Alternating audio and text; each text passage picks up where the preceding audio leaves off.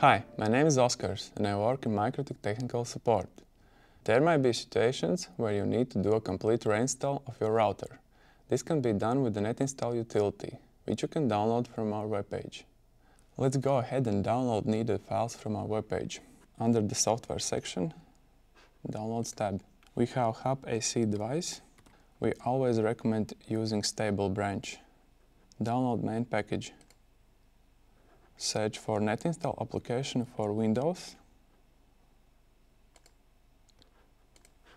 We can close browser and go to the network and set IP address for our computer.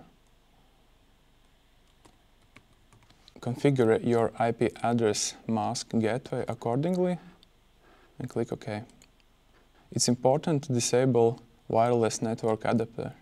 Now we can navigate to our downloaded files.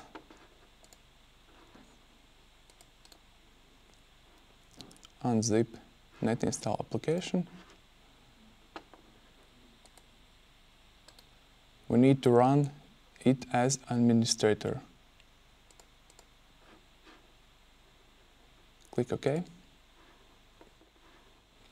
Configure a net booting accordingly with boot server enabled. Now we need to boot our device. Locate the reset button. Connect your Ethernet cable to the first Ethernet port. Hold the reset button and apply the power.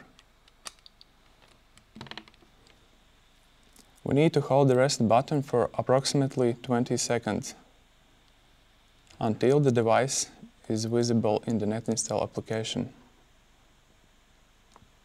Now you can release the reset button. Click onto our device.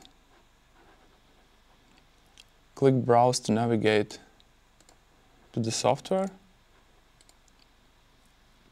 Use checkbox. And remember to apply default configuration. And now you can click Install.